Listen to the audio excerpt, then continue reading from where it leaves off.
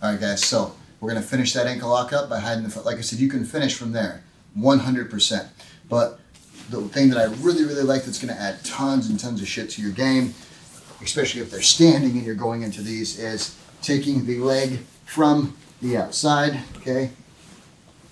Okay, from here, and we're just going to take our toes, take this around, and put the foot inside. So look, guys, I'm lifting up his knee, turning my knee in. This is completely legal at white belt, okay? My other foot is underneath here, so I can push him away with this now also. So watch how far I can scoot back on his leg. Okay, so now I can finish him standing up, okay? Or sitting up. I don't even have to go down. But just by taking this guy's here, gonna keep this knee tight, windshield wiper this in, get that hook, push the palm of my foot to his belt, drop the knee in, and now we have a safer hook, okay? Out here, Rob can defend by ankle locking me back, okay? He actually has, if he goes belly down and I go belly down, he actually has better leverage than me right now, okay? So, 1, 2, that's all you're doing.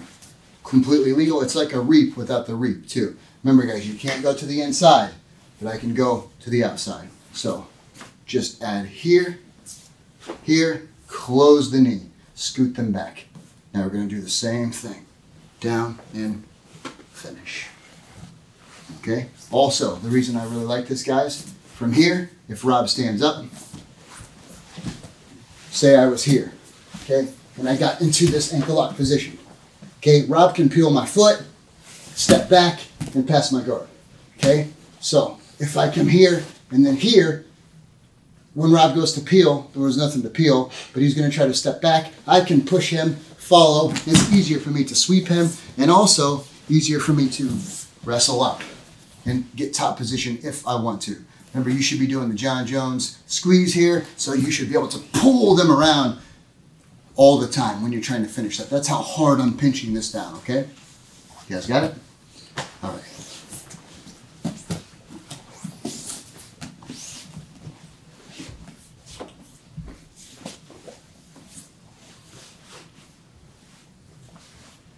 Okay, push him away.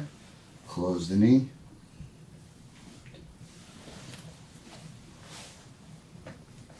Good. Okay, Rob, do it back to her. Put me here. Outside. Get the grip. Now put it on the inside. Scoot her away. Bring that knee in. Okay. Way down and finish. Very good. Okay, small detail, huge though. Now let's go over one right if you're on the bottom, Rob. Okay. Okay, and Sophia standing. Okay.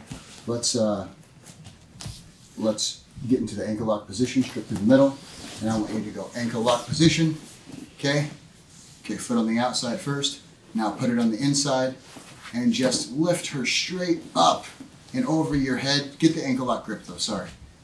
And now how you can just wrestle up with that same exact thing we just did, okay? So take her up in the air, grab the pants, push, push, push, knock them down, and it's much, much safer to wrestle up with that, guys, okay? So come back this way. Okay, Sophia, same thing. And you guys, this is literally the exact same thing you just did. They're just standing now. Okay, just go into the ankle lock. Okay, okay, outside first.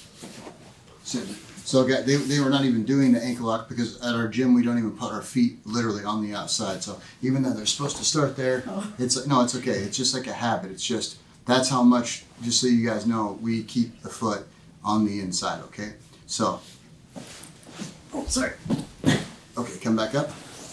As soon as that foot's there, they're going to start trying to peel and back step, okay? So, Sophia's going to touch it and then put it on the inside and immediately start lifting Rob up in the air, getting him on his toes, and then he's much, much easier to sweep, much more controlled, and you can come up for 2 and immediately start onto the passes, okay?